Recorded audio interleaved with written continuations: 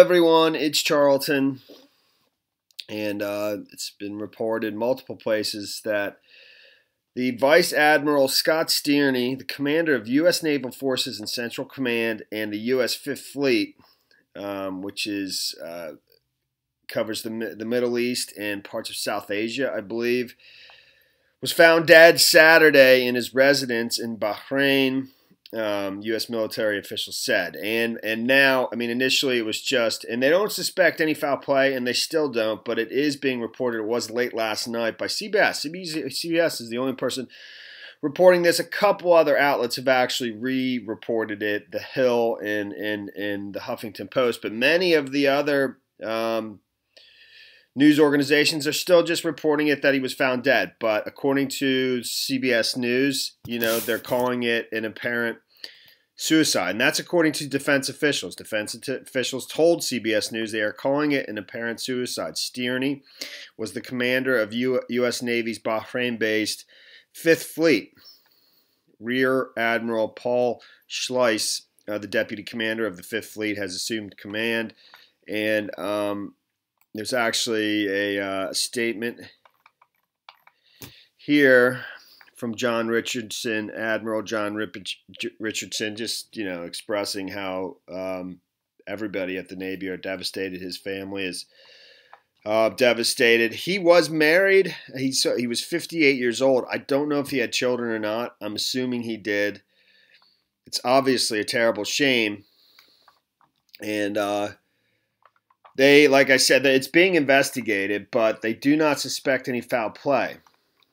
And he's just such an accomplished individual. Such an accomplished individual when you read through everything he did, and just to the position he rose to. It's impossible to speculate why this person would take their own life, and it's very unusual. It really is. So, but here's the statement from the Navy, just a portion of it. Team, it's my sad duty to inform you that today the Secretary of the Navy and I were told that Vice Admiral Scott Stearney, our commander of U.S. Naval Forces Central Command, commander of U.S. Fifth Fleet in Bahrain, was found deceased in his residence in Bahrain today. This is devastating news for the Stearney family, for the team at Fifth Fleet, and for the entire Navy. Scott Stearney was a decorated naval warrior. He was a devoted husband and father, and he was a good friend to all of us. The Naval Criminal Investigative Service and the Bahraini Ministry of Interior are cooperating on the investigation, but at this time, no foul play is suspected. Rear Admiral Paul Schleiss, the Deputy Commander of Fifth Fleet, has assumed command and is maintaining continuity in our responsibilities and posture in the U.S. Fifth Fleet. I ask that you keep the Stearney family in your prayers and respect their privacy as they navigate through these very difficult times. We will keep you informed as we learn more. Thank you very much. Team. So he was a father, and this was tweeted out. The statement was tweeted out around 4 p.m. yesterday afternoon. It wasn't until about 8 o'clock last night that it was being reported by CBS that it was being investigated as an apparent suicide. And he just has such an unbelievable career in life that. At that stage in life, at 58, why this individual would have committed suicide it's really baffling to me. It really is, and I'm sure his family is devastated. So as I was saying, he has an unbelievably decorated career, and he's originally from Chicago. He graduated from Notre Dame before commissioning with the Navy, and just ascending on an unbelievably accomplished lifelong career. So just not to belabor the point, just the idea of why he would commit suicide at age 58. I don't know. God only knows. But whether mental illness at this in this situation just seems, or depression or something of that nature just didn't seem to fit. But I don't know. But it's not impossible either. Definitely, you just never know.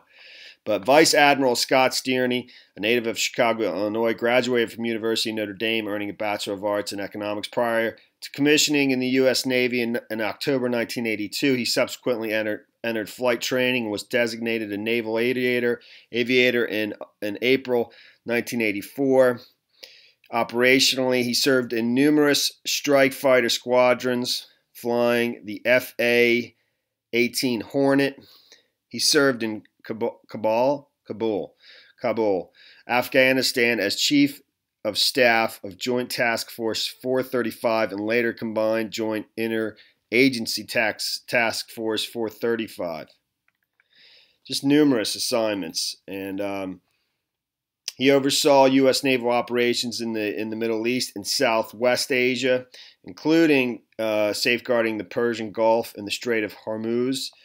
In the Red Sea, the New York Times reported Stearney joined the Navy in 1982. The Strait of Hormuz in the Persian Gulf is always in dispute. I think Iran constantly believes that it's their waters, and it's a vital passageway for transporting much of the world's oil. That's very narrow, and whoever controls that can control much of the world's oil supply. But his appointment to that position was only in May, where he was appointed to took charge of the Navy's 5th Fleet and Naval Forces Central Command in May of this year. And Stearney, a native of Chicago, again, that's more about his very accomplished life and career. Well, even Al Jazeera has a story about him, much of the same information.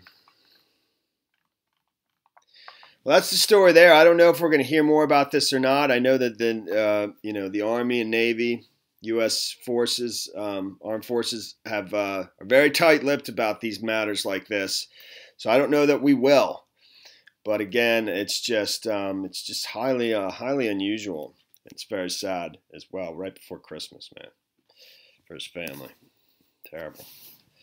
All right. Thanks for watching my videos. Please subscribe to my channel. Give me a like down below. I'll see you in the next video. Later, man.